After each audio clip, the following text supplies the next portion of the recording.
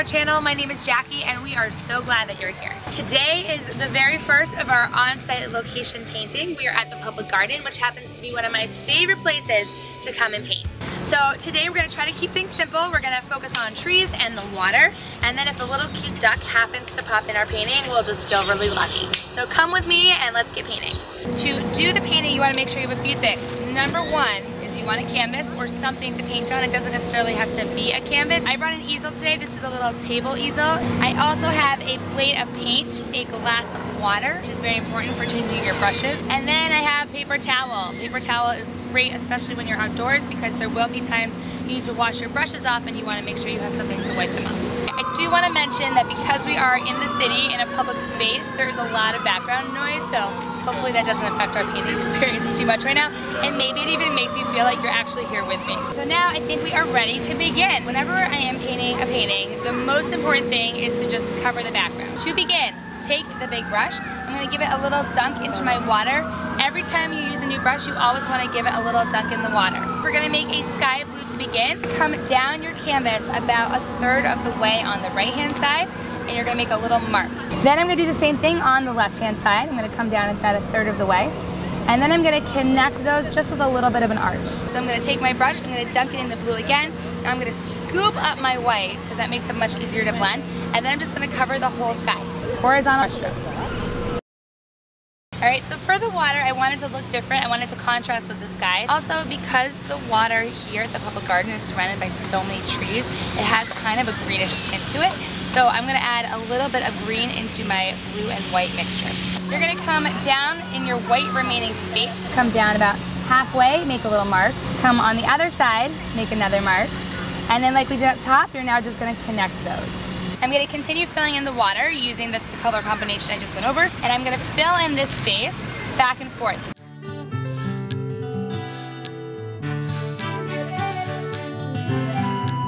Alright, that's it for the water. Now we're going to start onto the grass. So everyone always thinks grass is just green, but the truth is grass has many colors in it. So I have a few different yellows that I can mix in with my green. So I have a really bright yellow here, and then I also have this darker yellow that kind of looks like a peanut butter color, and that will give it a more subdued color. And now I'm going to paint this bottom section where the grass is. So just like before, I'm going to go back and forth.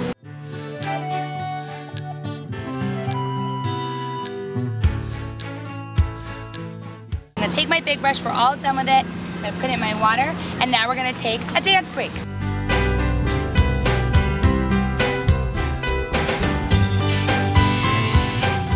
Alright, so now what we're going to do is we're going to add a little curb that I've noticed between your grass and the water and sky. It's almost like a little cobblestone. So we're going to use a square brush for that. I like a square because it gives a nice edge. So I'm going to take this square brush like I did before, give it a little dunk in your water. We're going to make gray. And to make gray, we're going to use a little bit of your black. Just a little bit. The black is extremely powerful. You just need like a tiny dab. And then you're also going to use a little bit of your white. Again, I'm going to recommend going on the outer edge so you don't totally contaminate your white. I wanted to get something that's like a heather gray, I guess. It's a good way to describe it. I'm going to go on my painting. A little perspective lesson. Things that are further away are smaller. Things that are closer to you are bigger. So I'm going to use the thin part of my brush to do the further part.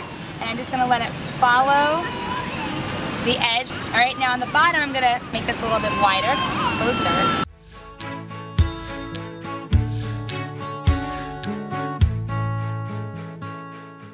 Like that. Now that I've done that, we're going to add some trees in the background. I'm going to use my baby brush because these are really little. So I'm going to dip my brush into my water, tap it off. I want these bushes to be a darker shade of green, so I'm going to use a little bit of my blue in with my green. And I'm just going to do little blobs, okay? So I'm going to do them all the way across.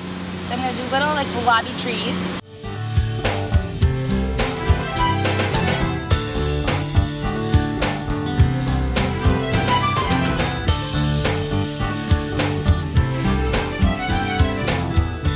Alright, now I'm going to go back over and I'm going to make some areas look a little bigger than others.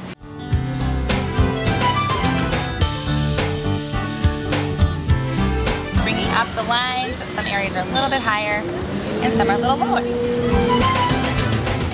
Ta-da! Now it's time for the big tree. So I'm going to take this brush, put it in the water. I'm going to use my round brush because it's a thicker tree that we're making and it carries a little bit more paint. Now, we're going to start off by making the trunk. So I have brown here. I'm going to start off on the corner, and I'm very lightly going to come up and then out. I'm going to come up again, kind of filling this whole bottom area in. Now what's fun about trees is you can make your branches anywhere, so there's no right or wrong for where your branches are. Another trick to branches is that you always want them to create like a Y shape.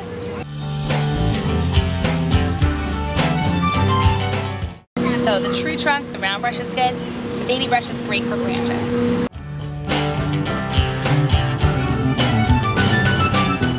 So I'm going to make some of my branches actually come downwards. Like this, right into your water. You want full composition, so it kind of carries from the left side over to the right side.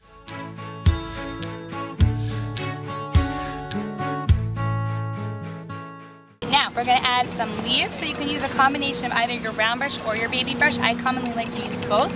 That way you get a variation in the size of your leaves. I'm going to use my brush almost like a stamp, so I'm starting off with my green. I'm also going to put some of that bright yellow in. I'm going to use the shape of the brush like a stamp. So at the bottom of each of my trees, I always make like a little blob. And then from that blob, you're going to create almost like a V shape going upwards. And I don't like it to just look like a solid green, so I'm adding in more color.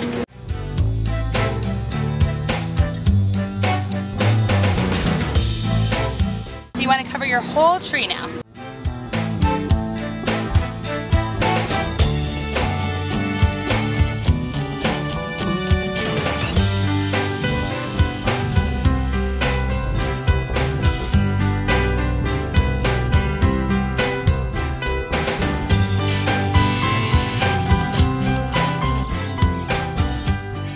Before we do our finishing touches, I'm going to add a little bit of the grass just to make it a little bit more interesting. So again, I like my grass to be all different colors. I'm going to go on top of the grass that we made earlier. And I'm just going to do what we call little plop and pull lines. So basically, I start at the bottom, my brush is a little heavier, and I just flick my brush upwards.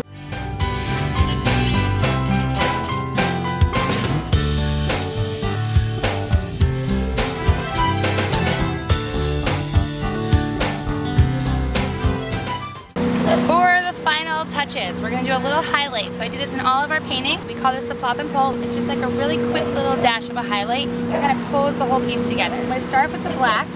If your black is a little dried up like mine is, just add a little bit of the water in. I'm just going to go around the curb with little plop and pull lines, little dashes. I'm going to put some of the black in the bottom. It's like magical how it will bring everything together. Quick little flicks. Now I'm going to do the same thing but with the white. So I'm just going to kind of wipe my brush on the plate, grab a little bit of the white. Same thing, I'm going to go into my leaves.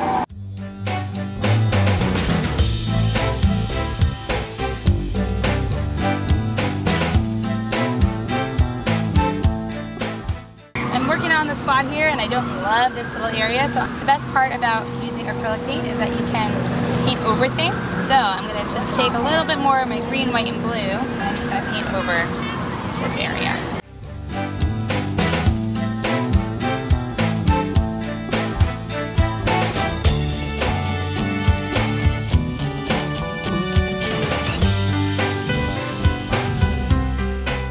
There we go. So much cleaner and better. Final highlights one more time.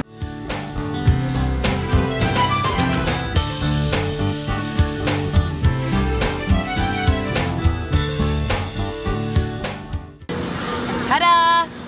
We have ourselves a landscape. Simplified abstract version of what we're looking at today.